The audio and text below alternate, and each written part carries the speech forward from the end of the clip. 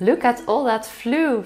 Aren't these bunnies the cutest? Hello everyone, I am Mariska and I'm the bunny mom of 4 adorable rabbits. Today I'm going to tell you all about lion-head rabbits. Lion-head rabbits are recognizable by the lush coat and fluffy manes around the head. It's because of the latter they are called lion-heads. Although I personally think these little fluff balls are a lot cuter than their namesakes. Lion-heads are small bunnies which usually weigh not more than 1.5 kilograms. The ears are short, fluffy and upright.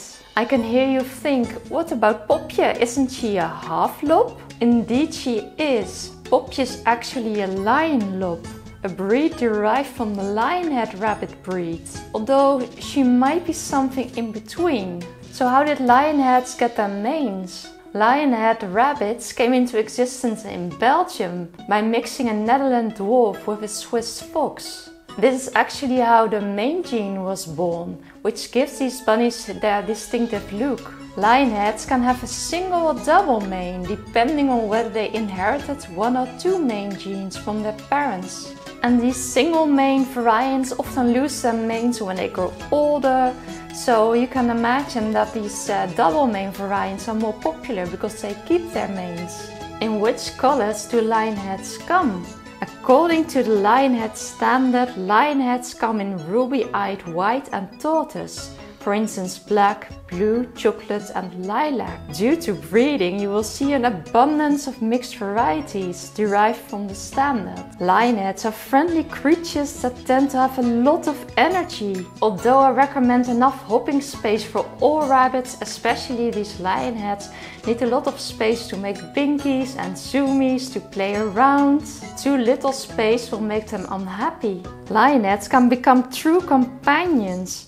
When you give them the love they desire, they will certainly give it back. My Fliepje loves being petted and cuddled and actually loves me more than my other rabbits. I can truly tell she adores me because the moment I enter the room she makes a head binky, something like this. And sometimes she starts running around me making humming sounds, which means she's excited. She also lets me cuddle her. Do lion-heads need special care? Lion-heads have a furry coat that needs specific care and attention, especially the manes. These bunnies need to be brushed several times a week and daily when they are molting.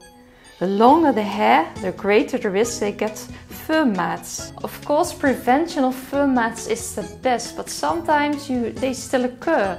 So then it's best to cut them away, carefully of course.